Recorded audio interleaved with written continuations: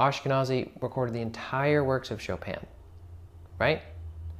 And no one thinks there's anything defective about his recordings, even though he, according to his own words, if he can't reach a chord, he'll just gently roll it.